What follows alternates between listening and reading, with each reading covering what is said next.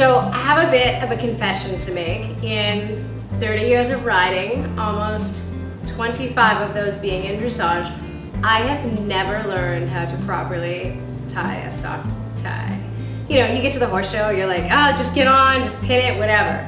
So today, we're gonna learn how to properly tie a stock tie so that the rest of you don't end up in the same boat I am in. So this lovely stock tie today, and you know, there's so many beautiful designs out there in terms of stock ties. So mine is pretty and pink, of course.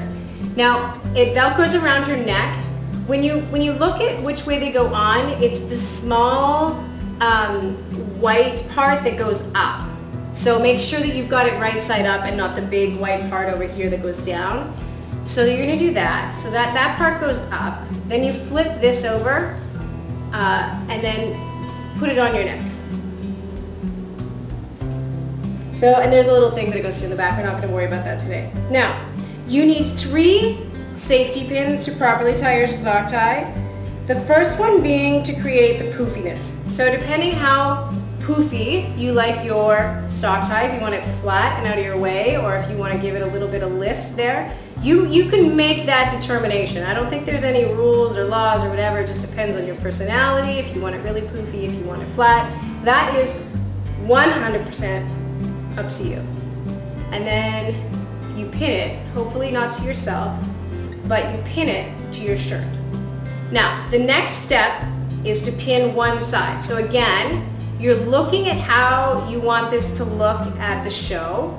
So you're gonna pin, again, this side. You put it in the right place that you want it to hang. I've got my little mirror here. Take another safety pin, and then you're gonna pin it once again down to your shirt, so it stays in place while you're riding. Third step, you're going to take the other side and do the same thing. So you're going to pin it, put everything in place again. This isn't ideal because I'm rushing it a little bit and my mirror's not great. But then you take the third safety pin, and again, you're going to pin it down to your shirt. Okay?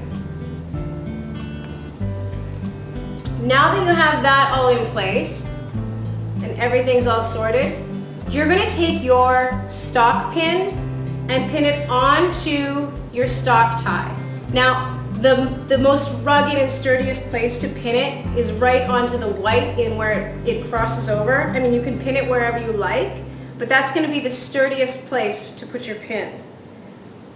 And so we're going to just pin that quickly. I'm not going to do that up for the sake of the video, but you get the idea because it's crooked. But you get the idea. So 3 safety pins, 1 stock pin, and you are all set to go.